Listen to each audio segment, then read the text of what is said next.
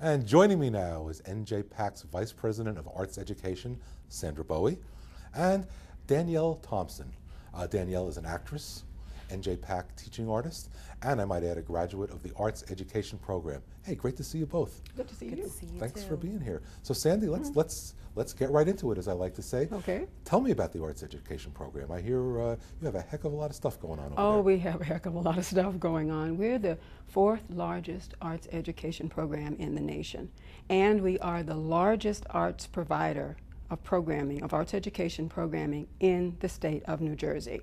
We're a really large, comprehensive program. We have a number of types of programs because we know how important it is to give that student some sense of continuity in programming. We want to impact as many students' lives and education as we can, and we want to provide the possibility of sustainability, and we know how important those things are in arts education. So we have 4 core programs. We offer in-school residency programs where teaching artists go into the schools and teach an arts curriculum, and within that programming, the teachers receive professional development, and we also do other professional development workshops for teachers, i.e. the sustainability piece, because when we're gone, the teacher can continue this work. And we also have performances in our residency program. Students see performances, and other students with arts education programs can come to our performances and see all the yellow school buses outside of NJPAC, which is a wonderful sight for everyone.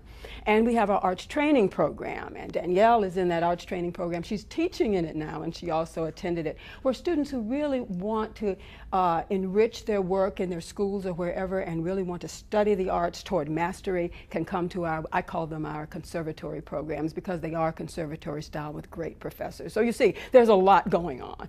Well, there sure is. Mm-hmm. And of course, it's all about the students and absolutely, and the teachers. So speaking about absolutely, the students, here we have a graduate of the program, someone who's working. Tell me about the impact this program has had on you and your life and your career. And whew, where do I begin?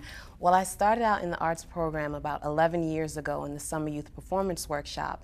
And from there I actually won the 40,000 Star Ledger Scholarship Award. Tell me about that. I'm sorry to interrupt, but what did that do for you? Oh my gosh. Well, I got a chance. I went to Rutgers University, and I majored in acting, and I got a chance to study abroad in London, and it pretty much paid for my whole college experience. So there's no words to explain how amazing NJPAC has been to me. Okay. Yeah.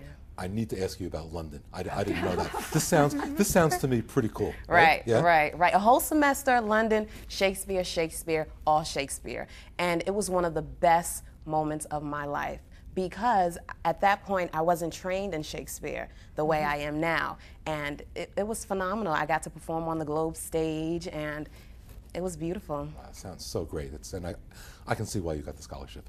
I've only known you a few minutes, but I can tell. Well, Jeff, I have to say, please. I'm always so proud when I see our students. She's gone full circle. I talked about continuity. There are so many ways to enter the program and remain in it so that you can work, as I said, toward mastery. And Danielle has done that. And she's teaching for us now. So where she started, she's teaching in the program she started in. And so many of our students go through the program, come back to us, and it makes us really proud to see how the arts impact lives and education. And all of our students don't go forward in acting or in the arts. They go into all kinds of areas, but they always have this artistic training to enhance their lives. Well, I know that I love teaching. So Danielle, tell me about teaching. How is it? I absolutely love it. A lot of these kids aren't exposed to the arts. So I go in and I teach ballroom dancing, and I teach acting and also performance technique.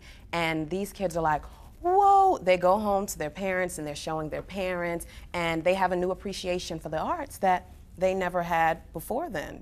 It's all been academics, and they get a chance to excel in something totally different. And also maybe even making a career out of it, like myself. Well, that would be a good thing, wouldn't it? Right. Yep. Okay, the Young Artist Talent Showcase? Young Artist Talent Showcase? Artist Talent Search. Search, okay. Yes. Tell me about that, won't you? Well, that's the way that we enroll all of our classes, and it's also the way that we select students for our scholarships. We have two primary scholarships that Danielle mentioned, our Star Ledger Scholarship, which is a college scholarship, and our Carollo Scholarship, which is a classical music scholarship for students still in school. But what the Young Artist Talent Search is a wonderful celebration of the arts. It's an audition, and you know auditions are very popular now, but this is a different kind of audition because these students are auditioning to train in the arts, to grow and to stretch and to learn more about the arts after school. So they're already disciplined children, and we know the arts help with disciplining children. So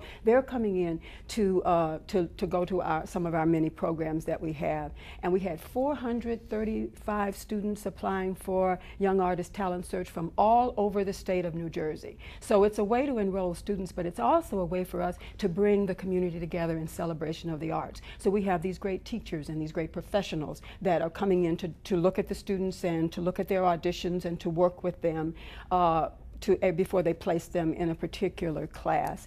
And we also have at NJPAC, we have a wonderful volunteers. Many of them are retired teachers. They've taken over the event. They love the children. They love to see them work. They're committed to arts education, and they're sitting there talking to the students before they go into the audition, calming them down, getting them ready to go. So it's really a celebration for us, and the Center for Arts Education is just filled with great talent, great students who really want to continue their work in the arts. All right, you know, we have less than 30 seconds left, so really quickly, Danielle, okay, tell me what's your favorite credit? What's your best credit so far? What have you done? I actually just did a one-woman show called Warriors Don't Cry. An hour and 15 minutes, all me by myself. It's set in the civil rights era, and it's about the Little Rock Nine.